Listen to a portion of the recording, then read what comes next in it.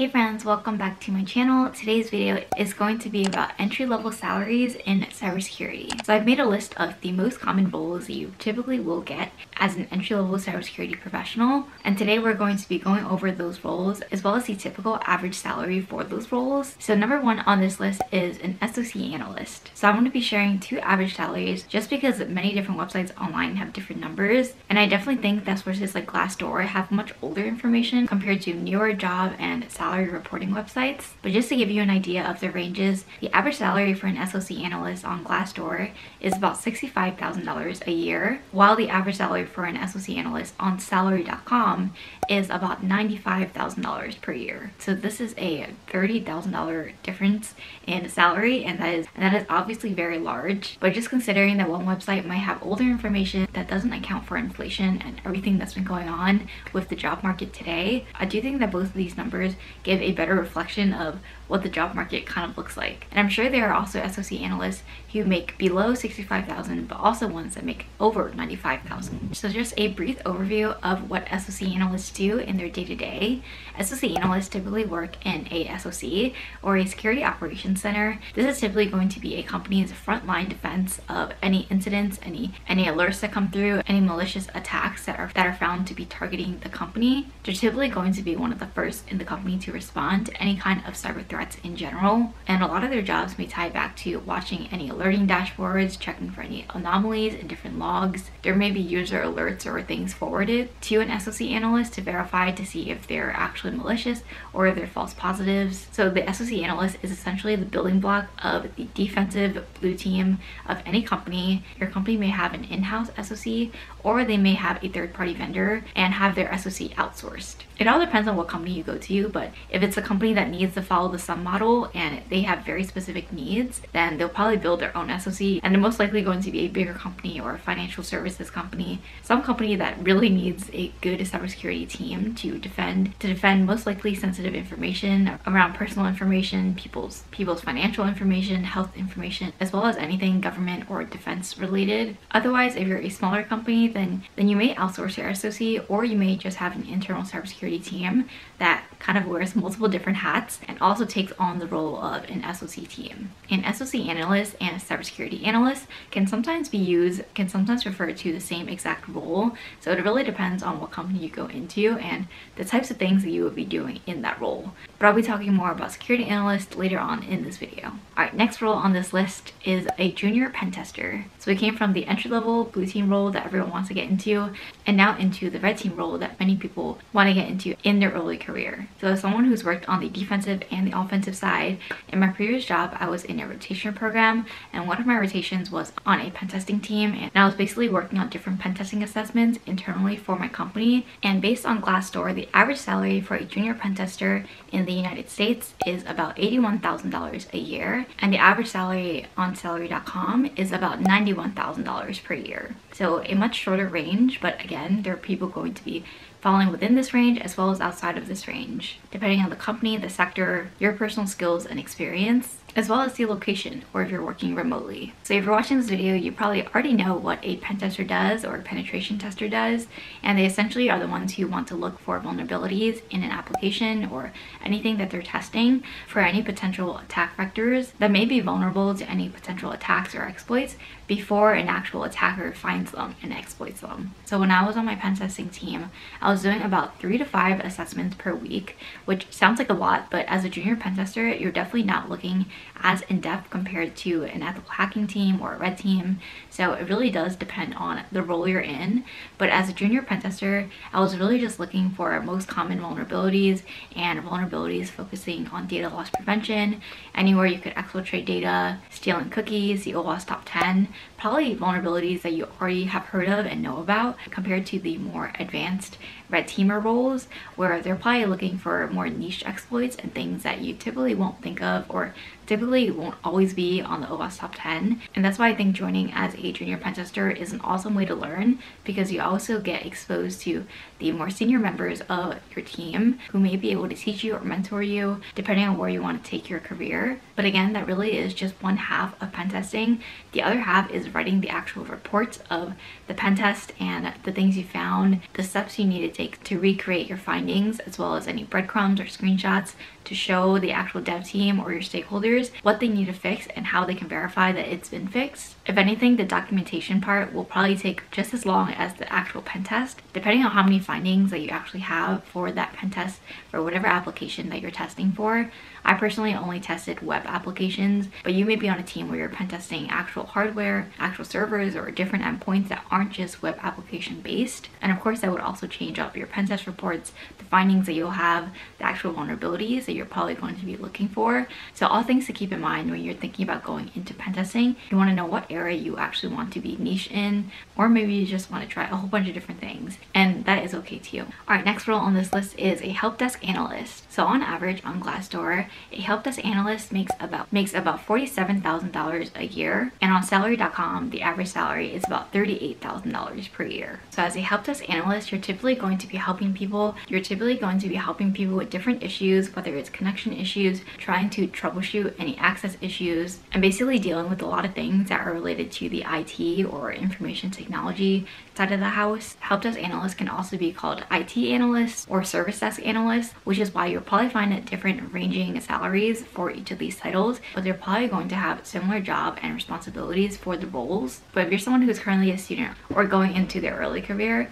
having Helpdesk experience is going to be very helpful because it really is the epitome of building problem-solving skills. For many employees across your company, if there's something wrong with access, connection issues, VPN issues, configurations, anything like that, these kinds of requests and tickets typically first go into IT Helpdesk, and there could be so many different kinds of questions and problems that come up throughout the day that you have to work to solve, and all of those become huge learning opportunities. The breadth of topics that are covered within IT Helpdesk really can teach you a lot about the rest of the infrastructure or the systems in your company, and those are all things that you're going to have to learn on the job, and down the line they may help you a lot more in whatever roles that you may decide to pursue in the future as well. So definitely don't sleep on Helpdesk roles, especially if you're someone maybe who doesn't even know what role they want to go into in cybersecurity yet. Helpdesk is a great entry point where you're able to test out a bunch of different things, learn and take on tickets from a breadth of problems that you'll probably see coming up throughout your day. Our next role on this list is an IT auditor. The average salary for an IT auditor in the US on Glassdoor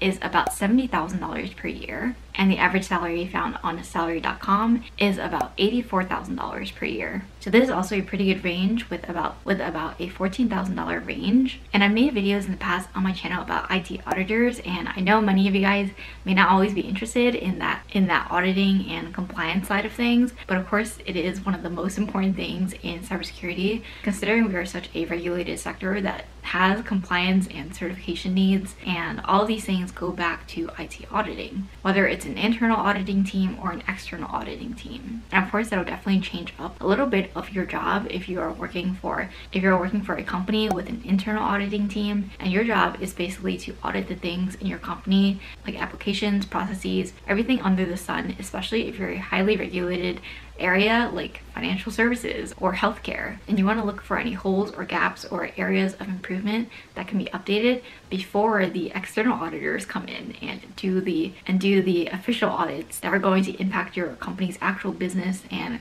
those are the ones that your company's customers are actually going to care about and ask for. So essentially, as an IT auditor, your job is to make sure that your company's IT systems, infrastructure, processes, and everything in between are running as efficiently and smoothly as possible without any gaps or missing controls that an external auditor may scrutinize or find in the future. It's kind of like an extra insurance layer to make sure that your internal auditing team is able to check that things are okay before it gets to an external auditor, before you go into an official audit, because those findings are going to be on paper and following you forever, and anything that you can do beforehand to prepare, aka doing an internal audit with your IT auditing team, is really going to help your odds of the external auditors not being able to find anything questionable or any gaps or controls that a potential customer or stakeholder might find concerning. Typically, external auditors work for a consulting firm like the Big Four, and internal auditors will work for the individual companies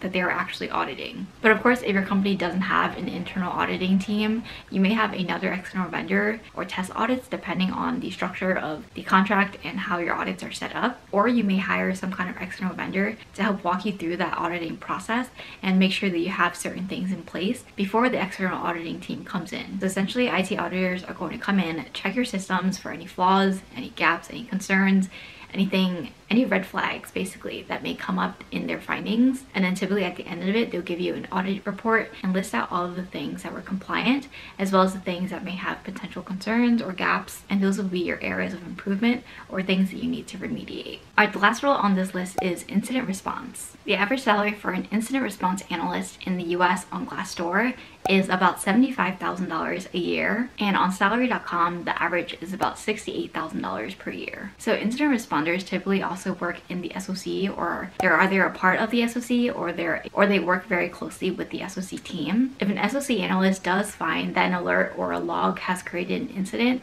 then to typically pass it to the incident response team, who are the ones who actually deal with the incidents as they come in. Incident response analysts typically have some certifications or knowledge about the incident response process, and every company is going to have it a little bit different, but there is going to be a general incident response process that is going to be typical for most cybersecurity teams. And as an incident response analyst, your job is to make sure that you get the right stakeholders involved, everything documented, meeting minutes, calendar invites, logs, conversations, chats. First of all, having all that documented in one place, and then of course leading the resolution of the incident with all the people that are needed to resolve. And then once the incident is resolved, then you may go on and invite some kind of retrospective or lessons learned or takeaways that the company can then use to then improve their incident response process or the speed at which they resolve issues, and basically constantly improving your incident response process. So I definitely say that incident response can be a high stress job, especially if you're working at a company that has long on-call hours or weekend on-call hours. Remember, anything can go wrong at any time, and you may be called late at night or during holidays or on weekends. But of course, there are people out there who enjoy working under those types of environments, those kinds of high stakes, high stress environments. It definitely can be very high visibility as well, just because you are the one leading those incident resolutions, getting the right people together and communicating in a timely manner. These are all very important things as an incident response analyst. That, and of course maintaining all of your documentation, which I mentioned in the beginning, because if an auditor comes in and asks for the documentation around your incident response process and maybe the last few incidents that you've had, then they want to see everything that you have documented down, all the logs, conversations that you have saved. Everything is going to be important when it comes to an audit, and that's why having a good incident response team is also very integral for a company to pass their audits, first of all, as well as make sure that no actual breaches occur, or if they do occur, then they're quarantined quickly and as efficiently as possible before it spreads to the rest of your company's network or systems. So it's definitely one of those high stakes jobs that are very important to the company, but I do think it can be stepped up a notch in terms of stress levels compared to an SOC analyst, who also is on the blue team side or the reactive side of cybersecurity. Alright, that's it for this video. Let me know if you guys have any questions or any potential roles in cybersecurity that are entry level that you would add to this list. Again, these are average salary numbers, and there will be people who are making less than the range as well as higher than the range. And if you guys haven't seen my video on my cybersecurity salary as a security analyst coming out of college, my salary was $115,000 per year. And I'm not saying that to sound braggy, but I do want to put out there that these numbers are averages. And if you're living in a higher cost of living city like New York, which I was, or if you're someone who's in a sector that really needs good cybersecurity talent, then companies will give you higher salaries than the averages that you'll see online. So just because a company gives you a number for a salary and it matches the online averages that you're seeing doesn't mean that you shouldn't negotiate. You should always negotiate and ask for what you're worth, and just know that these numbers are really just anchors, not the official rule of the salary that you need to get if you're going into an SOC analyst role or a IT auditor role. And I'll link that video below on how I got my 6-figure salary out of college as a entry-level cybersecurity professional in the description below. I will soon be making a cybersecurity course on how to get your first job in cybersecurity, so look out for that. It is coming towards the end of this year, and I'll be spending a lot of time filming and editing that for the next 2 months or so. So if you see me being a little bit absent on YouTube, that is probably why. But I'll try my best to get back to you guys. And of course, feel free to join our Discord channel. We have our whole community there. So if you have any questions about cybersecurity that I haven't answered in my videos, then you can feel free to join our Discord channel and start up a conversation with everyone else there as well. Alright, if this video was helpful to you, give it a thumbs up and subscribe and turn on post notifications. I post videos every Wednesdays and Sundays at 12 p.m. Let me know in the comments if you have any video topics or suggestions that you might want to see in the future. And hopefully I'll see you guys in my next video. Bye!